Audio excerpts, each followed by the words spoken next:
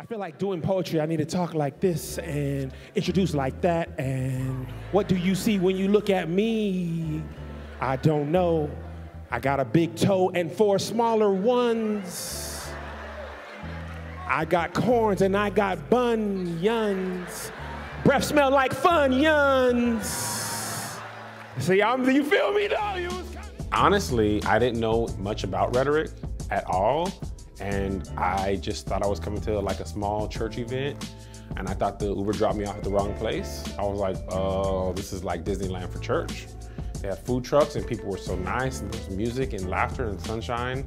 Then I came into church, it's beautiful, the people are so nice again, it's lovely, and I was just like super pleasantly surprised. None of that I thought was gonna be like a terrible thing, I just was like, whoa, this is a big deal, and how come I haven't come here before? I'm gonna be honest with you. I just flew in today. This isn't like a bragging moment. I just was like, I'm tired. I kind of don't want to do this. I want to go home. And as soon as I got here, the people's energy picked me up and I was like, oh, this is going to be amazing. Okay, Prentice.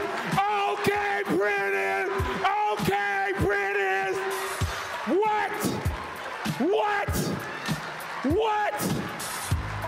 I want to be married. What's up, Prentice? Shoot! That was the most disrespectful thing I have ever heard!